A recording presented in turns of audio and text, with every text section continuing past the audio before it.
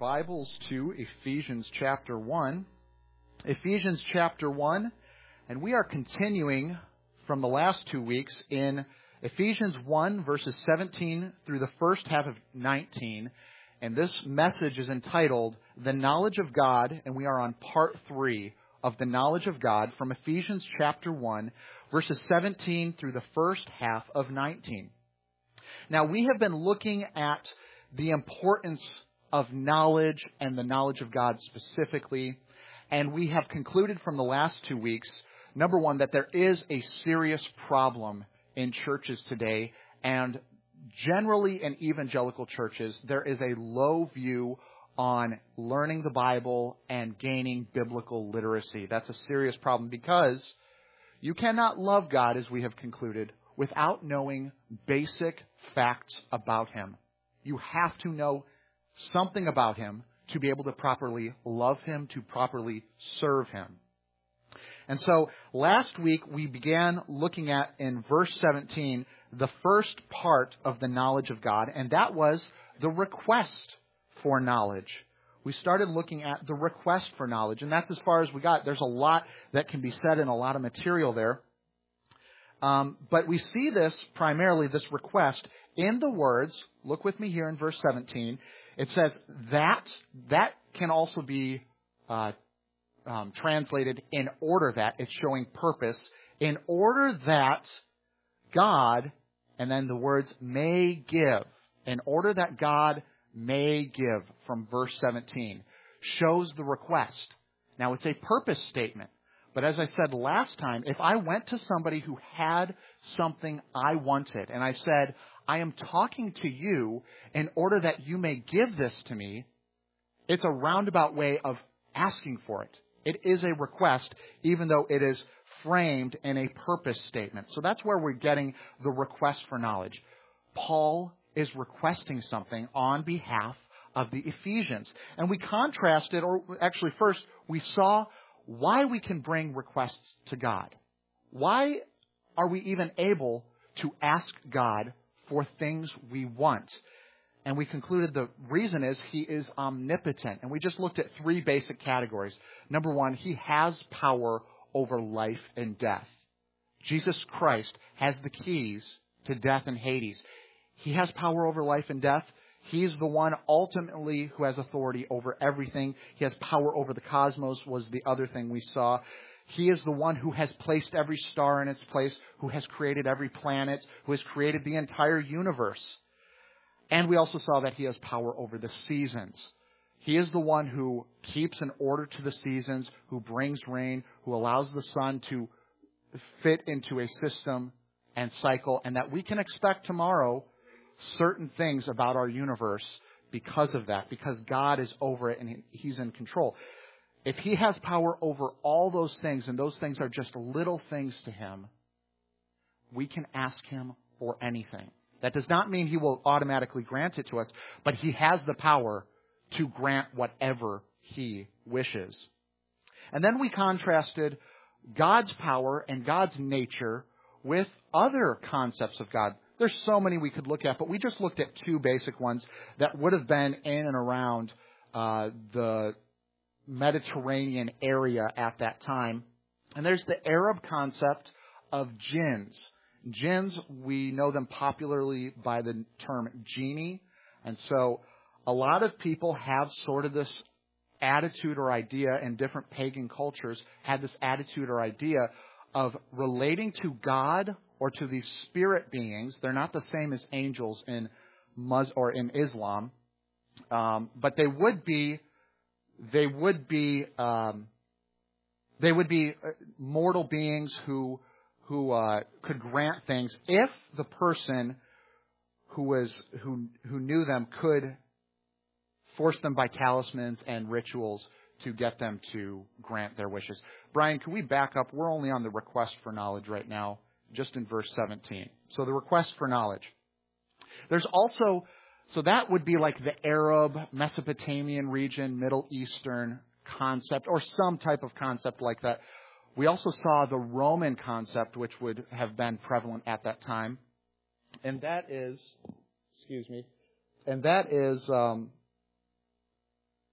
the Roman concept of pax deorum. Pax deorum meant peace with the gods. Peace with the gods. The Roman culture and society viewed their humankind's relationship to the gods as sort of a delicate equilibrium, and that there always had to be this careful balance. And so they would go far out of their way to make sure all of their rituals were very precise and that they did everything exactly. And if they messed up one thing, they would start the whole ritual over because they didn't want to pray to the wrong god or ask the wrong thing or have the gods angry with them. And so they viewed everything that happened that was negative as an imbalance with the gods. So if someone gave birth to a disfigured child, they thought there's some imbalance with the gods with this person or with our society. If there was some natural disaster that destroyed a building or hurt people, they thought the gods were angry with them. And so their whole concept of relating to the gods was that they had to appease them carefully. That's not how we relate to God. God is pleased with all people in Jesus Christ simply because of Christ. We don't have to go to Him in an automatically fearful way. Now, there might be reasons for fear in another area, but when we come before God and we make requests to Him, He is pleased with Jesus Christ, and therefore He is pleased with us, and He will grant us our requests according to His will. Then we saw that there are two basic kinds of requests. There are several words that bring out these ideas. The first kind of request is an urgent and desperate plea. We saw that one of these words that's used for this urgent and desperate plea is actually sometimes a related word is translated as to beg or to be a beggar. And it has the idea that somebody is so concerned about something, somebody is in such a trial and so helpless in the situation that they beg God for His help. Now, there's a place for that, and there are passages that use these words to talk of a believer in a very urgent trial coming before the Lord and begging of God to help him. But that's not the way Paul is talking here. This would probably fit better with the other type of request, and we see that exemplified in Jesus Christ's high priestly prayer from John 17, when it says, when Jesus said, I ask on their behalf. The term for ask there was not this urgent begging asking. It was an intimate, personal, this access that He has to the Father, that He's able to ask freely because He has a close relationship with Him. That's more the idea that I see here in verse 17, when Paul is asking of God on behalf of the Ephesians, and by extension us. He's not asking out of a fearful, desperate place. He's asking because he knows God can grant him his prayer request freely. And so that's the type of request we see here. And then we concluded by looking at Solomon's prayer request. Back when he started his rule, we saw this in 1 Kings chapter 3. In 1 Kings chapter 3, Solomon comes before the Lord, he prays, and what does he ask for? He asks for, and this relates to our very topic here, he asks for wisdom, or, as we see here, knowledge. Because he knew he was insufficient as a human to be able to lead these people, and he had concern that he would be like his father David and be able to rule them rightly before God. And what does verse 10 of 1 Kings 3 say? It says, God was pleased with that request. So asking for knowledge of God, when motivated rightly, is something God is pleased with. We can come before the Lord and ask Him for knowledge. And that is what we're going to see here as we continue in verses 17 through the first half of 19. We will see just how we receive the request that Paul has made as we read in verse 17. That the God of our Lord Jesus Christ, the Father of glory, may give to you a spirit of wisdom and of revelation in the knowledge of Him. I pray that the eyes of your heart may be enlightened, so that you will know what is the hope of His calling, what are the riches of the glory of His inheritance in the saints, and what is the surpassing greatness of His power toward us who believe. Let's pray. Heavenly Father, we thank You that You grant prayer requests, that You have the power to grant prayer requests, and that you allow us as sinful people, but those who you've brought into relationship with you through Jesus Christ, that you allow us to ask things of you. Lord, I pray that each person here would grow in their prayer life with you and their ability to ask things that are according to your will. And Lord, we just pray that you would grant our requests, that you would grant them in a way that's most pleasing to you, and that all the things that we add to our prayer list each week and the concerns that come through, Lord, you know these, you know our heart, you know that sometimes these are deeply troubling things, and we just ask that each of those would be lifted up to you, and that you would help each of us through those, help comfort and help heal and reconcile and save and all the things that are listed there. Lord, we just ask that each of those would be put before you. We ask that you would fulfill your will in those. Lord, we thank you so much that we have a relationship with you through Jesus Christ. We thank you for the example of the Apostle Paul. I pray that you would work in us to just even throughout the week to bring to mind others, and that we would pray similar things, and we would think about the spiritual walk of others, the physical concerns of others, and that those would be on our heart and minds first and foremost, even above our own personal concerns. Lord, we thank you for all that you are doing in our lives, and we pray this in your name. Amen. So as we look at the request for knowledge that Paul has made in verse 17, we see there are two ways that we receive this knowledge. And the first way we receive the knowledge is from the Father. We receive the knowledge from the Father. And we see this in the words that the God of our Lord Jesus Christ, the Father of glory, the God of our Lord Jesus Christ, the Father of glory. Now, there's two phrases here that we have to look at. The first phrase is the God of our Lord Jesus Christ. This is a unique phrase. It's very unusual. Normally, in Paul's letters, as he opens up a letter, he will use a similar type of phrase to open his letters when he's making a greeting. He'll say something like in Romans chapter 1, verse 7, he'll say, "Grace to you and peace from God our Father and the Lord Jesus Christ." And so it emphasizes God our Father, that he's our God and he's our Father in most of these. We see this 8 times. Romans 1:7, 1 Corinthians 1:3, 2 Corinthians 1:2, Galatians 1:3. We even have it here in Ephesians chapter 1, verse 2, Philippians 1:2, 2 Thessalonians 1:1, and Philemon 3.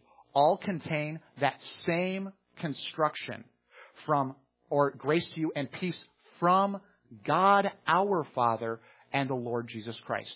So it emphasizes our personal relationship to God, that we have an intimate spiritual relationship with God, and then it also adds, and the Lord Jesus Christ.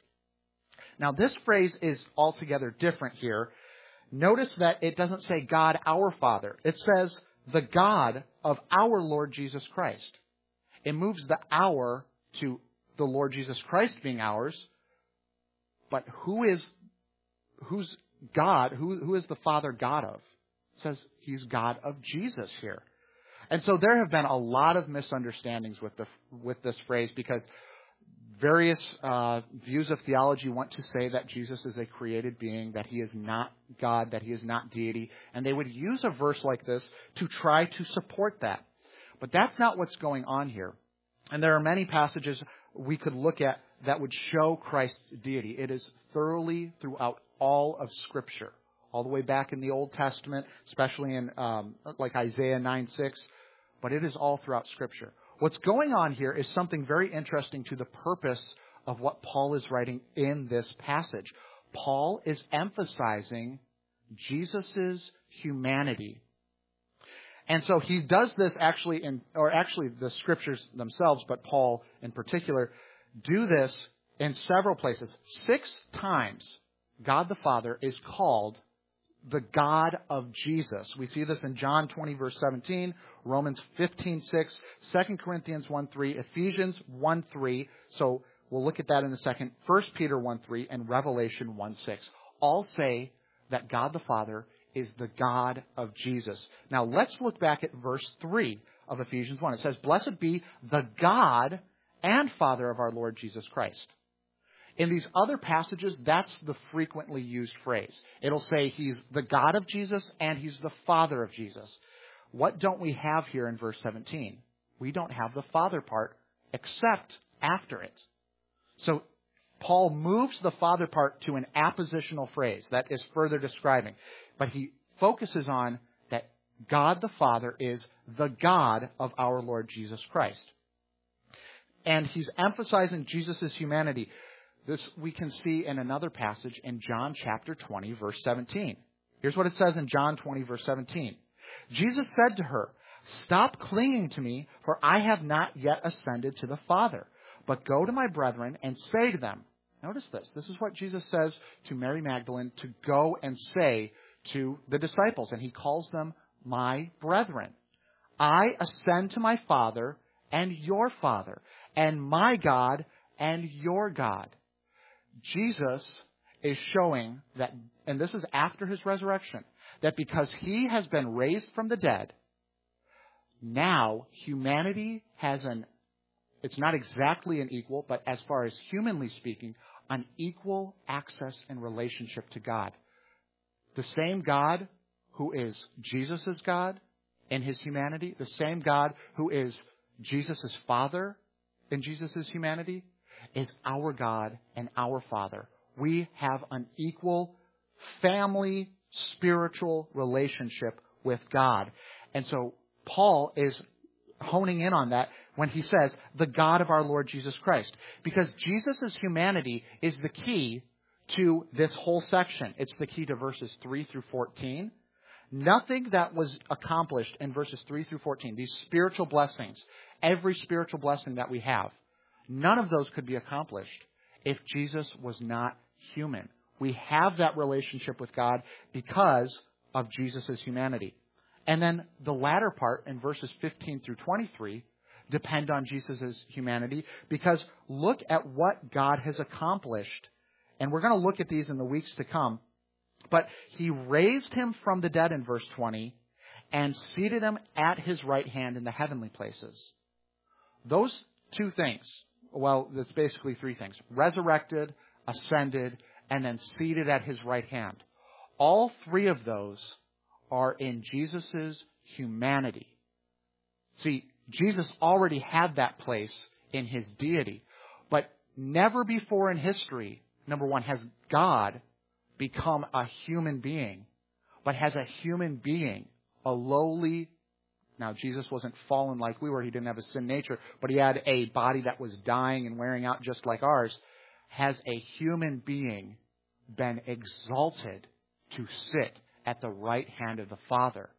And so that's what we're going to look at in the weeks ahead. And so Paul is honing in on that fact or that aspect of Jesus Christ's humanity. So God the Father is the God of Jesus in Jesus' humanity, the same as he's our God. And so it's just an interesting thing we see here that Paul brings out. And this is going to help us if we want to know God better. We want to know these types of things about God. Paul goes on to explain in the next phrase. This is a further describing phrase. We call it an appositional phrase. It's further describing who this God is. He's called the Father of glory. The Father of glory. We see similar phrases. There's only a few of these phrases in all of Scripture. Twice in Scripture, God is called the God of glory. We see that in Acts chapter 7, verse 2. Stephen, when he's making his testimony against the Pharisees, he says, and he said, "Hear me, brethren and fathers. The God of glory appeared to our father Abraham when he was in Mesopotamia before he lived in Haran." That phrase, the God of glory, is not used anywhere else in the New Testament, only there. And it harkens back to Psalm 29, verse 3, which says, "The voice of the Lord is upon the waters. The God of glory thunders. The Lord is over many waters." Talking about God's powerful and glorious being. And so that's a phrase that's unique. There are a couple of other phrases used in the New Testament that are related. The Lord of glory is used in 1 Corinthians 2:8 to refer to Jesus when he was crucified. The Lord of glory. And then the only other phrase like this speaks of the Spirit of glory in 1 Peter chapter 4, verse 14. So all three members of the Godhead are called, we have here, the Father of glory, Jesus in 1 Corinthians 2:8, the Lord of glory, and then in 1 Peter, the Spirit of glory. So this term glory is applied to all three persons of the Godhead. We also see that glory has already been something Paul is discussing in this chapter. Verse 6, what does he say? To the praise of the glory of his grace. In verse 12, what does he say? To the praise of his glory. In verse 14, again, to the praise of his glory. Glory brings praise. Glory is an esteemed position. It is something we recognize about God. And it is an important theme in the Scriptures. When Moses and Israel completed the tabernacle in the Old Testament, what was the first thing that happened in it? Exodus chapter 40, verses 34 through 35, this is what it says. Then the cloud covered the tent of meeting, and the glory of the Lord filled the tabernacle. Moses was not able to enter the tent of meeting because the cloud had settled on it, and the glory of the Lord filled the tabernacle. So we see God's glory and the tabernacle are intimately linked. And this is where this concept, you've probably heard the term Shekinah glory, comes from. Now, this is a concept that was later developed by rabbis after the Scriptures were completed. But we can see this is a biblical concept. We see it right here in Exodus chapter 40. Exodus chapter 40 uses the term, what is the term for tabernacle in the Old Testament and Hebrew? It's Mishkan, which is related to Shekinah. You hear that similarity. Shekinah, Mishkan. To dwell, it's a dwelling place. It's a tent. It's somewhere where God lives among the people. And so, also, it says that His glory filled that dwelling place. That term for glory is kavod in Hebrew. Kavod comes from a term that means something that is heavy or weighty. We actually see it, a form of it used one of the earliest times in Genesis 12, verse 10. This is what it says. Now, there was a famine in the land, so Abram went down to Egypt to sojourn there, for the famine was severe in the land. Kavod. Now, it's a slightly different usage of it, but kavod, something heavy, something weighty, ended up being used to speak of something very serious, and God's glory is something extremely serious. It is something that should be treated with the utmost seriousness and importance. And we see this type of reaction in Eli, the priest's reaction when he heard about the Ark of the Covenant being taken by the Philistines. Now, what happened? In 1 Samuel chapter 4, Israel is at war with the Philistines. And the Philistines are winning. And so what does Israel conclude? They conclude that they need the Ark of the Covenant to go to battle with them. Because from previous experience, when they bring the Ark of the Covenant into battle, which God had commanded them several times to do already, they start defeating their enemy. So they think, if we just bring this wooden chest, this ornate structure with us into battle, we will be able to defeat the Philistines. And so, in 1 Samuel 4, they bring the Hophni and Phinehas, that's Eli's two sons, bring the Ark of the Covenant into battle, and the Philistines are fearful. But the end result is not good. So here's what happens in verse 13 of 1 Samuel 4. It says, when he came, behold, and this is this messenger coming back to tell Eli what happened in this battle after they brought the Ark of the Covenant. Eli was sitting on his seat by the road, eagerly watching because his heart was trembling, not for his two sons, Hophni and Phinehas, that went into battle. He wasn't trembling over that. For the Ark of God, Eli was trembling and waiting. Remember, the Ark of the Covenant is a part of the tabernacle. God's glory fills this dwelling place, this tabernacle, and sits upon the Ark of the Covenant. The two are intimately linked. And so Eli is fearful about the Ark of God. Verse 17, then the one who brought the news replied, Israel has fled before the Philistines, and there has also been a great slaughter among the people. And your two sons also, Hophni and Phinehas, are dead. So he gets the news that his two sons have died in bringing the Ark of the Covenant into battle. But get this. This is what it says. And the Ark of God has been taken. When he mentioned the Ark of God, Eli fell off the seat backward beside the gate, and his neck was broken, and he died, for he was old and heavy. Thus he judged Israel 40 years. When did Eli die? Did he die? Did he have this reaction when he found out that Hophni and Phinehas, his two sons, had died? Or did he react when he found out that the Ark of the Covenant was taken? He reacted to the latter. And he died. It was so disturbing and troubling to him that he fell over and died because of it. Eli and the people of Israel, some of them, had a very serious attitude about the Ark of the Covenant because they understood the importance of God's glory and God's presence. Further down in the passage, we see this seriousness brought out, and now the response of Phinehas' widow. It happened that Phinehas' wife was pregnant at this time. Now, he goes into battle with the Ark of the Covenant and he dies. Now she's a widow. How does she react? Well, when she heard that the Ark was taken and that her father-in-law and husband had died, she went into labor and began giving birth. It was extremely troubling to her.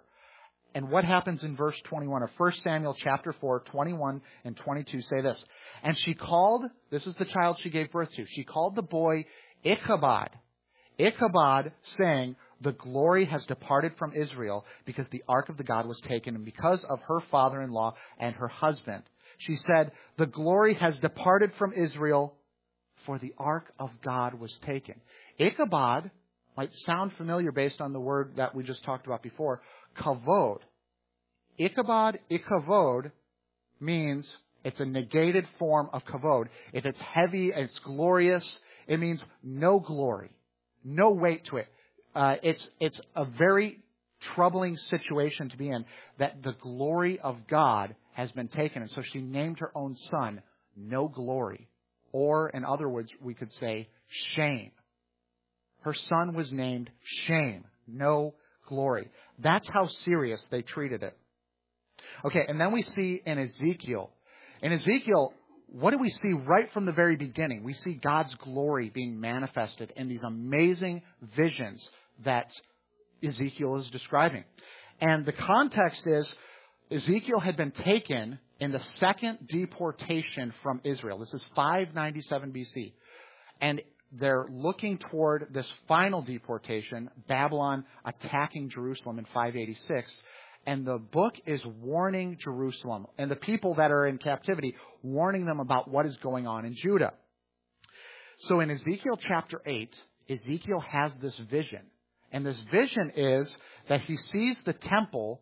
Now, he first sees the 70 elders who were like a precursor. They're based on Moses handing that authority on to 70 different elders. And they're a precursor to the Sanhedrin. They're not the Sanhedrin. But they're in the temple. And what does he see? He says he sees idols and detestable creatures everywhere in the temple. And they are each worshiping these idols. And the reason they say they are doing this is that God can't see because he's forsaken Israel. So if God's forsaken Israel, they believe he can't see us anymore, and they're doing whatever they want in the temple and around the temple. And then as he goes out into the temple courtyard, he's seeing the same things. People are weeping over false gods and idols. All throughout the temple, there was idolatry going on in this vision.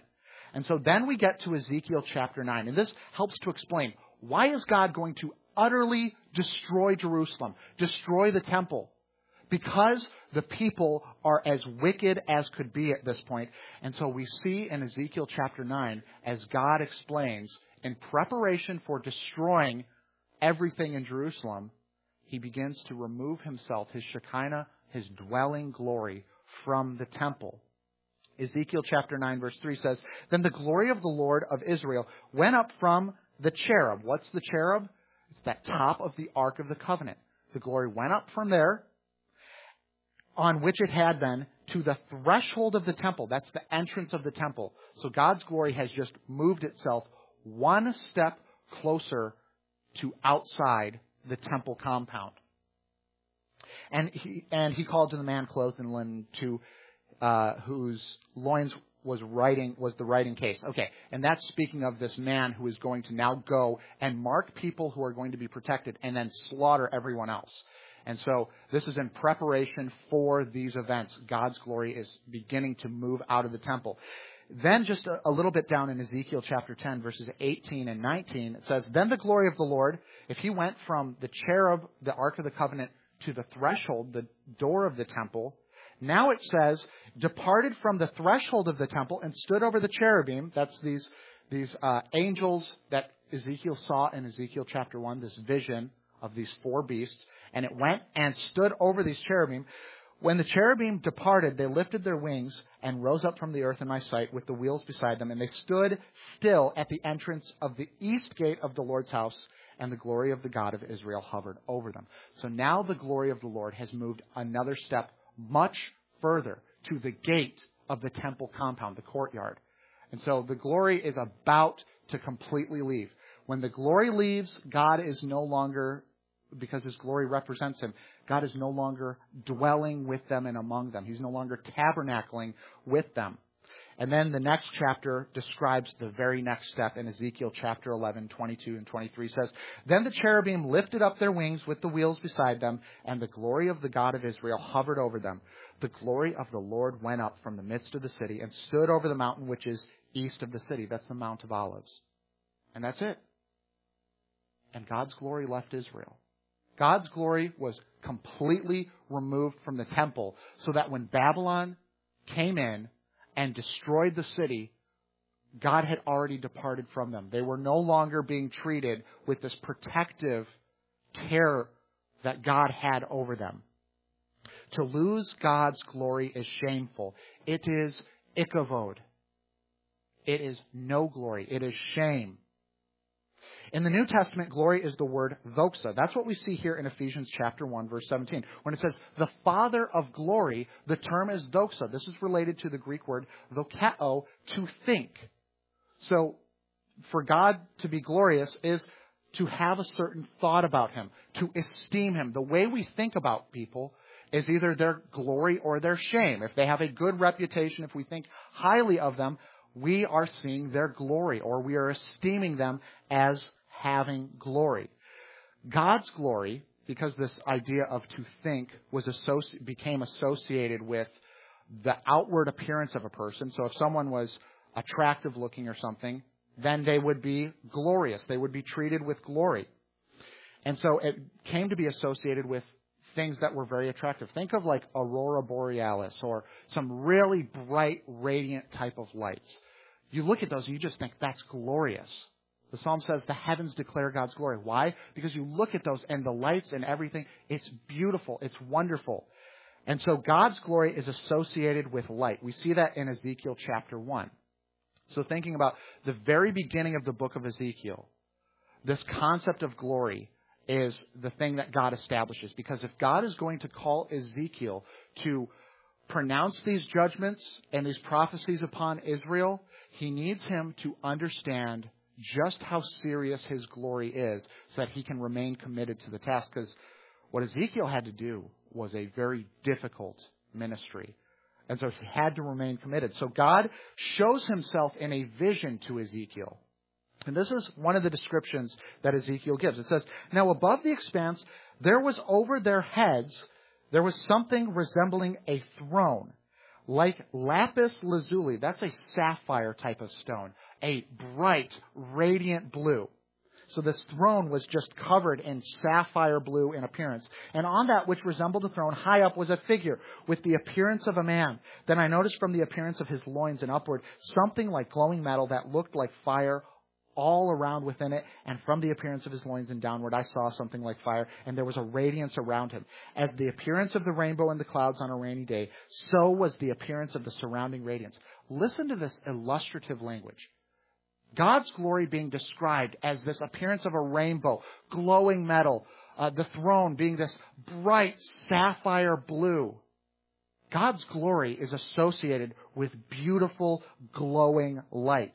It says, such was the appearance of the likeness of the glory of the Lord, and when I saw it, I fell on my face and heard a voice speaking. 1 Timothy chapter 6, verses 15 through 16 say, which he will bring about at the proper time, he who is the blessed and only sovereign, the King of kings and the Lord of lords, who alone possesses immortality, and here's the key, and dwells in unapproachable light, whom no man has ever seen or can see. To him be honor and eternal dominion. Amen. God is glorious. He dwells in unapproachable light. The idea is, and this is brought out in several passages, John 1:18 says, no man has seen God at any time.